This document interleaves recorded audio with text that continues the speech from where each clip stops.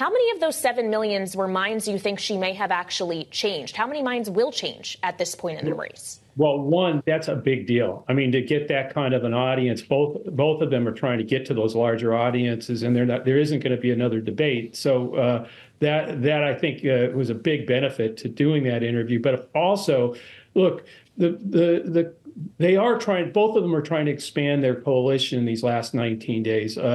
And Kamala Harris clearly is out there trying to reach, and she's got to try to reach Republicans and Republican men in particular. And I think so. Going on Fox was a great idea, but I also think General Milley and some of the other Republicans like Dick Cheney and Liz Cheney that are stepping out, and you're seeing more and more of them doing that, and members of Trump's administration that have come out for her. I think you're going to see more of that in the next 19 days as well. Trump, on the other hand, he's got to somehow close the gap with women. And I think that's going to be I'd rather be Kamala Harris at this point, because I think she's got the easier job and some firepower from other Republicans giving Republicans a permission structure to cross party lines and support her. Trump's got to try to convince a big gap with women and close that somehow. But that's what he's going to try to do.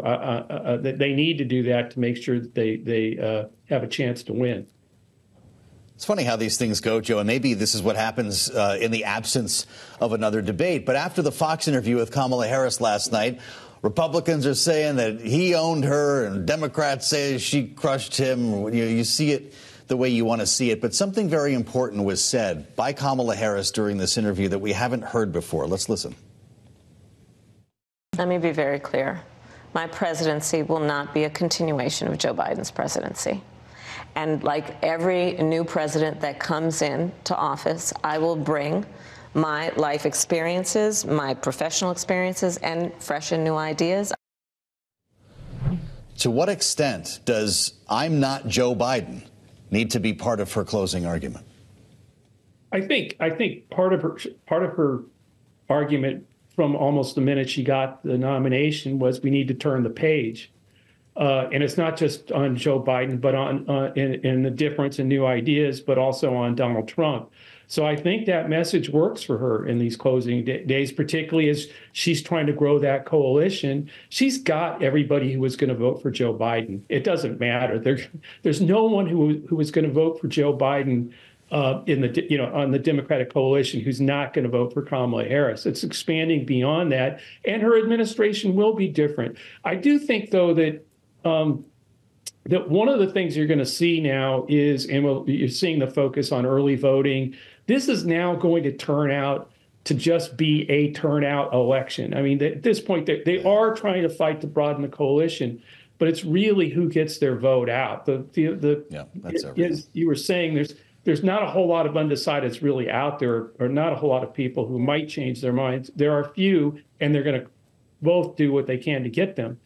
But it's going to be at the doors who has the strongest organization, and the most energy, and the most volunteers out there who are going to door to door, particularly in the 7 battleground states, that is going to decide this election now. Because even if Kamala Harris does win this thing 52-47, Biden won at 51-47 in 2020. She's going to win the popular vote. There's no doubt about that. The Republicans have only won the popular vote once out of the last 8 elections for president. So, but those battleground states, they're still, with that margin, still going to be, 20,000 votes in a state, maybe 50,000 in another one, like we saw. So with that in mind, Joe, if the margins are going to be that tight, if it is about turnout, what if, say, 100,000 voters in Michigan who are either Muslim, Arab American, or sympathetic to the Palestinian cause, who didn't vote for Biden in the primary cycle, decide they can't show up and vote for Harris? And with that in mind, I do wonder if you think the developments today, the killing of Israel killing Hamas's leader, Yahya Sinwar, might actually help Harris with that issue. I think it could, particularly if it does start to lead to real negotiations and a ceasefire. And there's a lot of hope for that now, I think. But I think in the end, you put your finger on it. There are places like Michigan where a few thousand votes, one way or the other, could make a big difference. The campaign knows that. They're out there working in those communities, trying to make the case. I think her press conference today, again, showed her leadership. That's going to impact things. So this is all, it really does. Every single thing now over the next 19 days matters, right? But in the end, what really matters is is going to be who got their vote out. And that is another big advantage that I think the Harris campaign has, because they've got a strong organization that has been built there for over the last couple of years in those 7 states. And they've got a lot of volunteers because of how energized the party became once she was the nominee. Okay, so question. We've got about, 2.5 weeks to go here. What's more important, Joe, in deciding the actual outcome? This next stretch, 2.5 weeks to November 5th, or the 2.5 weeks that will follow November 5th? I think that's going to be a real look. I think this thing could go on for days after the election. I mean, I really we need to expect that it's not going to be. It could be clear a winner called that night. That's totally possible. I kind of think that will happen, but.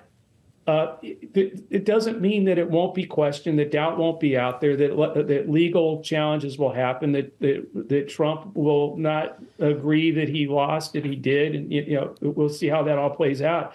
But no, I think the 76 days between November 5th through January 20th, the inauguration day, may be just as important as what happens on election night. It could be over that night. But I don't think that's what we should expect. I think the country and journalists need to prepare for a long 76 days till we get to inauguration day.